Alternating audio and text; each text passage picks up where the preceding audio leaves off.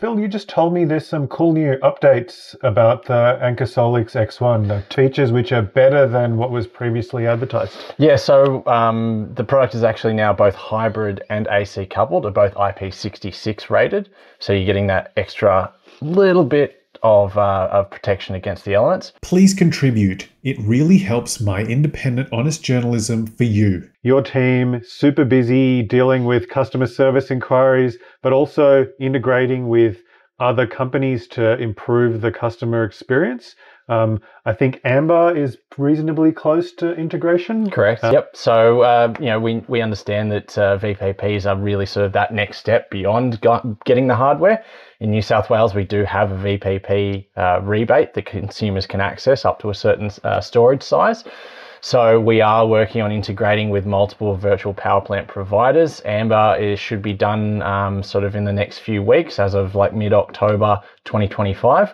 We're investigating the next few large energy retailers after that to make sure that we're on all their plans as well, so that customers can take full advantage of the renewable investment in their home.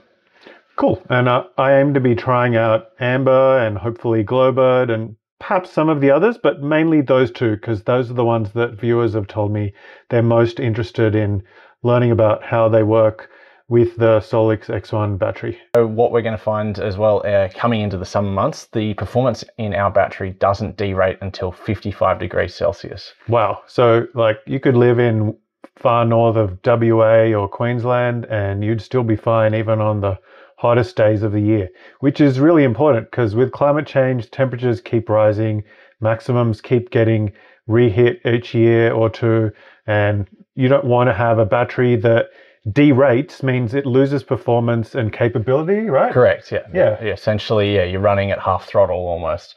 But I'm actually heading to Darwin next week to see some of our sales guys up there and to take the product to there. So I mean, if we're confident to sell it in some of the most extreme conditions in Darwin, then I'm pretty confident in Sydney and Victoria and Queensland that we're going to have a great summer ahead.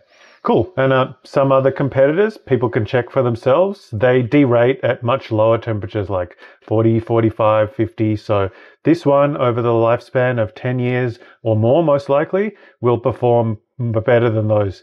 Speaking of like how extreme weather ready they are, what's the externals? Like even the wall mount I noticed is made of solid metal. Yeah.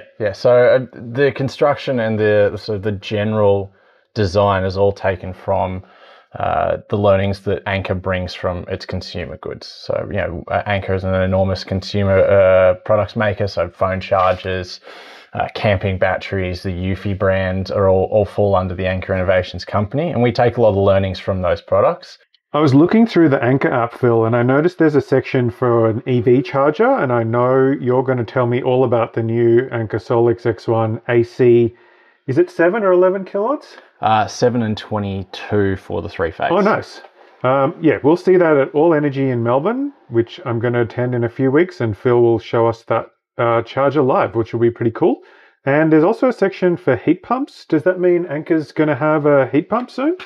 Yeah, so in terms of building in some additional value down the line, what we're really interested in is now that people are getting batteries in big numbers, what can you do with them? You know, there are large appliances in the home, passive appliances like swimming pools and hot water heaters and EV chargers that do take up a lot of power, that if we integrate with those in the future, we're building in additional value on top down the line for our customers. So we are investigating wider partnerships with local manufacturers of heat pumps and swimming pool pumps, and we are bringing out our V1 car charger, which we'll see soon, and we will look to build in that additional value so that way our customers can absolutely drain the most out of their solar panels.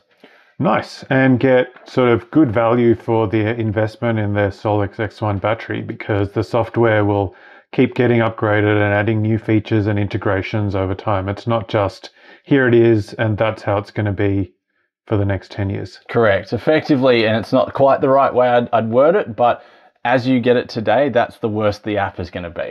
It will upgrade and have further integrations, and Anker has products overseas as well that we're investigating for Australia, like smart plugs, that could benefit the consumer even further. Thanks for liking, subscribing, and sharing my videos. It really helps me make more videos like this for you.